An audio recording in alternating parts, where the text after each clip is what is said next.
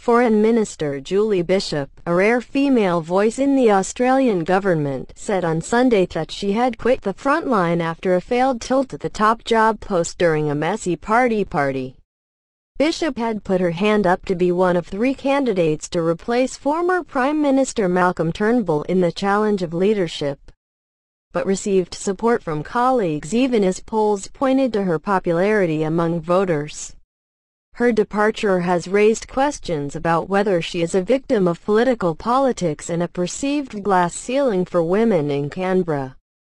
"I will be resigning from my cabinet position as Minister for Foreign Affairs," Bishop said in a statement, signifying her intention to remain on the backbench.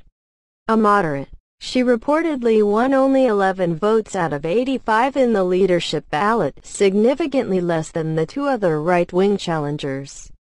Coup d'etat instigator Home Minister Peter Dutton and Treasurer Scott Morrison.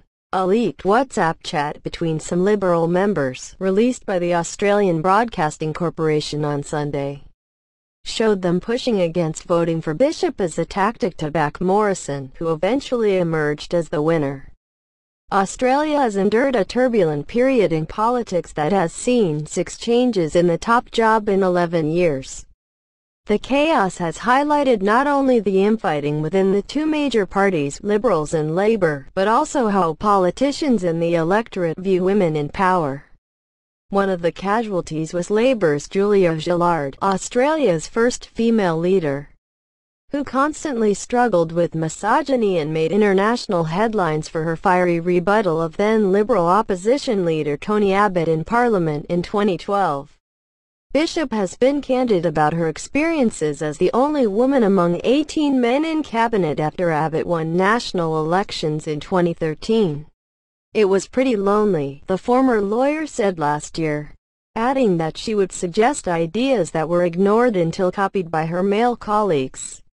Tireless work ethic. The male colleagues would suggest, "Exactly my idea, exactly my initiative." And the others would say, "Brilliant, what a genius idea," she said, putting down the behavior to an unconscious bias. Quote, "It's almost a deafness that we still see in the Australian society," she said. A trailblazer who was Australia's first female foreign minister and the first female deputy leader of the Liberals. The 62-year-old was hailed by her peers Sunday.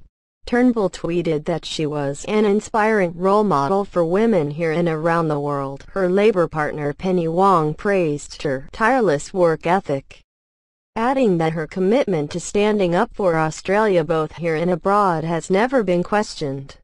She is widely regarded as the dead stare, as Bishop's highlights as her foreign minister's strong condemnation of Russia's role in the downing of Malaysia Airlines MH17 in 2014. Meanwhile, Australia's new Prime Minister began his first full day of Saturday with a phone call to Donald Trump as he set about restoring faith in his battered and bruised government after a tumultuous week.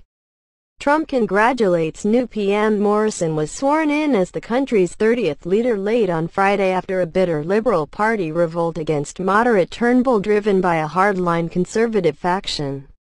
The former treasurer, a Turnbull ally who upset the right-wing challenger Peter Dutton in the internal party ballot, said he had had a warm chat with the U.S. president. "Had a great discussion with that real Donald Trump this morning," he tweeted. "We affirm the strength of the relationship between the U.S. and Australia," Morrison said. He shared with Trump the story of Australian soldier Leslie Bull Allen, who is a symbol of our 100 years of mateship. Allen famously carried to safety 12 wounded Americans during an attack on Japanese positions at Mount Tambu in New Guinea during World War II in 1943. President Donald J. Trump spoke last night with Prime Minister Scott Morrison of Australia and congratulated him on his recent election, the White House confirmed. The 2 leaders underscored the importance of bilateral partnership between the United States and Australia. They also pledged to continue to closely cooperate on the priorities shared by the 2 countries, it added.